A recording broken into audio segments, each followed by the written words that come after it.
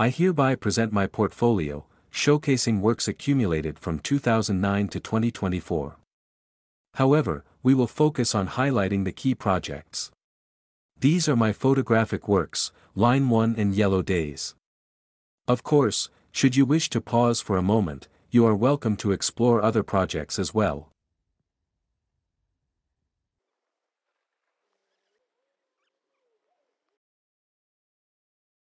On September 18, 1899, at 9 a.m., a Mogul steam locomotive imported from the United States departed from Noryangjin, covering the 33-kilometer route to Jamulpo. This marked the Korean Empire's entry into the railway era. Initially constructed by Imperial Japan in the early 20th century to facilitate economic exploitation, the Gyeongjin Line became a conduit for the influx of Western influence into the heart of the Korean peninsula. From the 1960s, it evolved into a backbone of industrialization and urbanization, driven by export-oriented policies. In 1974, the electrification of the Gyeongjin Line was completed, and it was officially designated as Subway Line 1, establishing itself as a key transportation system linking Seoul and Incheon in the metropolitan area.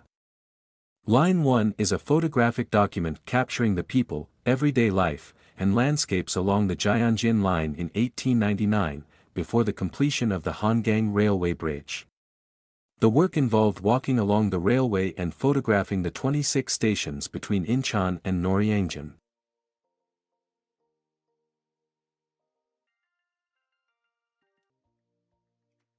Gumi, situated in the midwestern part of North Gyeongsang Province, South Korea, is well known for its light industry.